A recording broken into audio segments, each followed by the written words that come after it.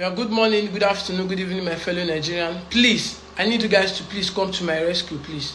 Please come to my rescue. Please come to my rescue. Please, Portable Omolalomi is after my life. After I gave him 1.5 million for a video shoot, money will be say, oh, niyo. Money will be saying a contribution up and down, and they collect from people. Even Waso actor, he get 500k inside. Coca, he get 500k inside.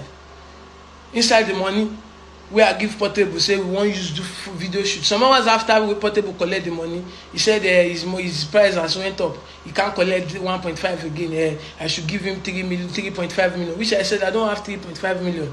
He said if I can't pay the 3.5 million, then I should fuck off. I should do that. I was still begging him. Say, bro, please calm down. Try and understand me. The next way Portable go do be say, just the para, they cost me. They tell me say, shey me I get glory in it. Shey where they sabi me, where they know me, blah blah. I was like, bro, all these things you are saying is not up to all these things.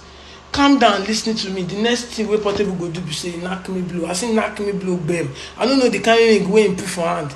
Ever since then, I no get myself now. So I go different app na here I dey take since then.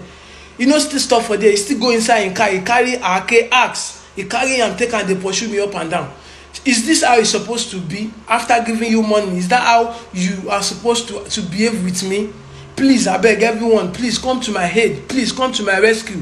Please, Nigerians, please, I need you guys' support. Please, I'm tired. I can't do this anymore. You should please refund my money if you can't do what I asked him to do for me. Please, Portable, refund this money and stop stressing my life. Ever since then, I've been receiving different threat messages that they are going to kill me. Even one of his artists were messaging me, was commenting on all my posts on Instagram that they are going to kill me. Please, I beg, Nigerians, please come to my aid. Please come to my